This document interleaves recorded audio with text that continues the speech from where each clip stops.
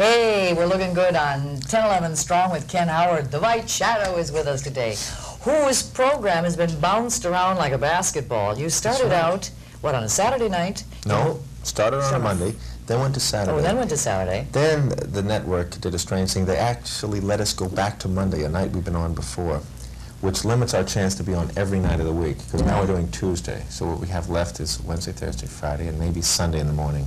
I think they're going to try to have us be on every night so that everybody who has one free night can see us.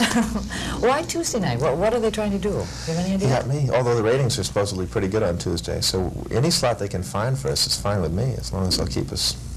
Do you know, the program you did, which I felt had a touch of genius, it really smacked of something very well, cleverly thought out, was when the Harlem Globetrotters were on your show.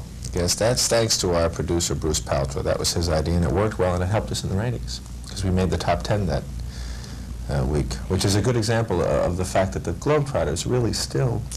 You know, the amazing thing about the Globetrotters is they always fill the house in Lincoln, Nebraska when they come through once a year, and they can always bring in, even though they do the same show, you see the same old jokes, and you know, some of the stars are missing now, but they can always bring them out. They really are what people say they are too. They're real ambassadors. I mean, they're really professional gentlemen. In fact, all the guys on the team who play members of the team were very impressed. Those guys just stood there waiting, you know, to shoot the next scene. They were never harmed. They really... Was Nate Branch on the Oh, yeah, call? sure, yeah. Because he used to be the captain of the basketball team in Lincoln, Nebraska, University of Nebraska. Oh, yeah. And he plays music. He's really quite a good musician. You know, we were at the Cotton Bowl, Margot and I. You did it. You did the parade. You did the parade. And honest, just rooting for Nebraska like crazy. Nothing against Houston, but I mean, I just love that football team, and imaginative and terrific. Broke our hearts. Oh, you know who his wife is, of course. That's Ann Lander's daughter, and that's Margot, and the Broadkey boys who've opened up a new jewelry store right here in Lincoln, Nebraska.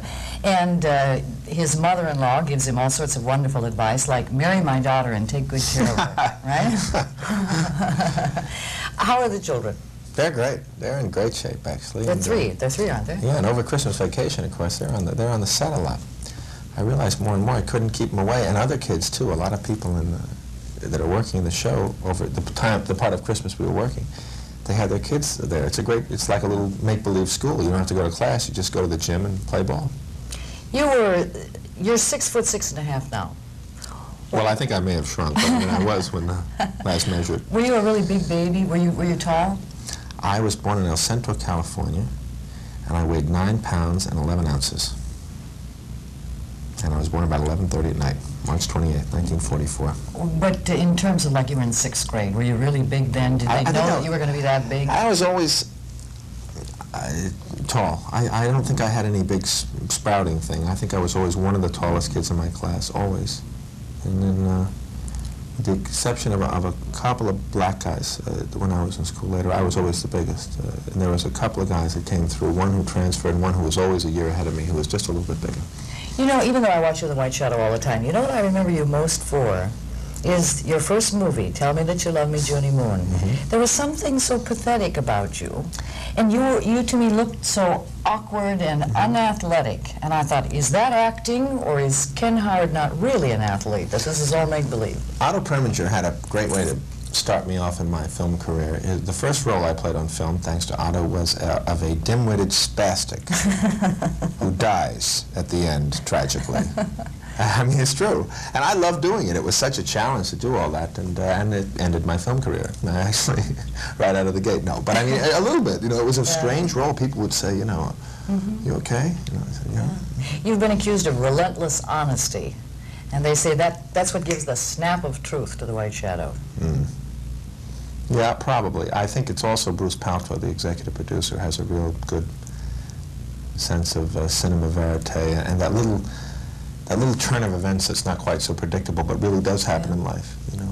Is your high school coach still alive? He is. His name's Fritz Mueller. He's a great coach and quite known to a lot of people. Even a lot of college coaches know him and respect him because he's... I understand that you pattern some of the clothes that you wear after him. Yeah, that's right. The coaching clothes really are a lot like Fritz wore. I don't know whether he dresses that way now. But do you ever go back and see him? What does he think? What does he think of you now? Is his boy doing so well? He's great, Fritz. He still has. I went back last year to watch Manhasset. That's the high school I went to, play in the finals of the county championship in this big coliseum. And he had a kid playing for him named Tommy Emma, who's now on his way to becoming a star at Duke.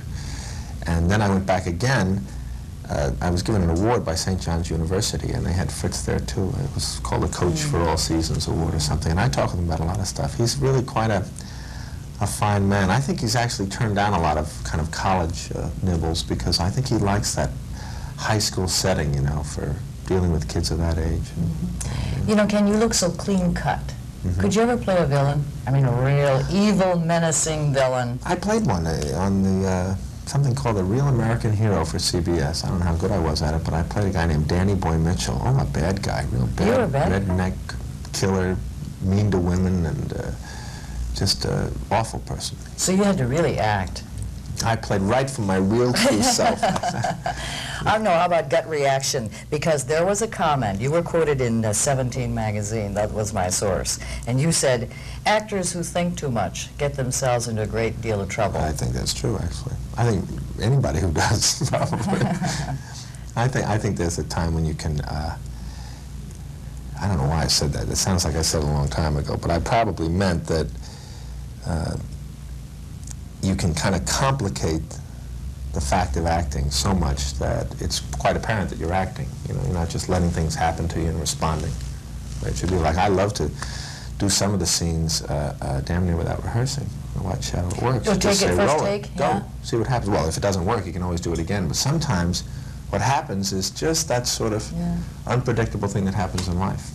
You can't do that on the stage as much. I know, I was just going to say that. You know, and you won a Tony Award. Yeah. Child's Play. You've been around, kid, and now you got a winner. You know that. It's already established, of course. We're going to go another year? You're going to go about 15 years. Oh, I want to see you with gray hair, going out there, taking it on the first take, and still getting the baskets. Wouldn't that be Will you fun? do that? No, I only coach now. I don't play anymore. I've The legs are seen you- going, and the heart's weak. You know, I can't. I've seen you throw a couple, though, and you usually get it in. Games? I've never thrown a game. Oh, you mean Do you know that the CBS bigwigs, the kind of the main poncho guys in charge of the network, they all came to the set one day, and one fella threw a ball to me and said, well, you're the White Shadow, do something.